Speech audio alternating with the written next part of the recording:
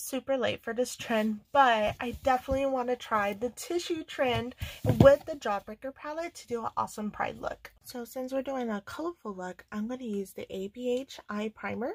I'm going to get that all over the lid, and I recommend this primer because it really pops out very bold and bright colors. But most of the time I do use the Urban Decay anti-aging primer.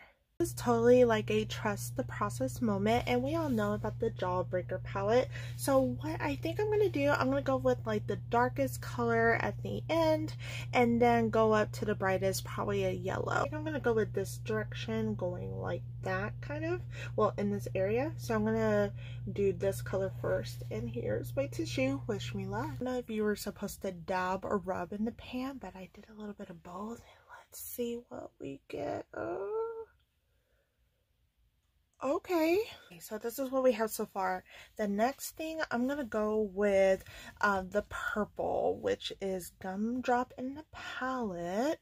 I got it here on a brand new tissue, and let's see, and oh my, okay, she's something. All right, we're getting somewhere. So next I'm gonna try green, which is this shade Sour in the palette, and brand new tissue. Let me rub a little bit more, and then bam. Okay. Ooh, this is gonna be like a pastel-y rainbow. Yeah.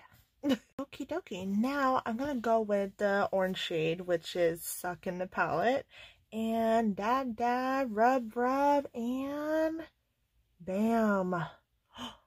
Okay. Ooh. Okay. I think I'm going to do 2 more colors and then we'll move forward. So I'm going to go with red, and in the shade in the palette is called Licorice. And here we go. Okay. Oh, that's really pretty. Okay, let's do yellow now. It is the shade Wow in the palette, and here we go. And bam, I'm putting it right in the inner corner, and I like it. Okay. Let me do the other side. Oh my gosh, I think I actually love this, you guys. Okay, let me do some finishing touches and I'll be right back. This is the final look. Oh my gosh, I absolutely love how this turned out. I mean, look at it. It looks like watercolors, a nice splash of color everywhere, and I absolutely love this technique. You should definitely try it. And all I did, I just went ahead and finished my face, added some highlighter and some lashes, and bam, this is what we got. Well, I hope you absolutely loved this look, and hopefully I'll see you next time. Click and follow. Bye!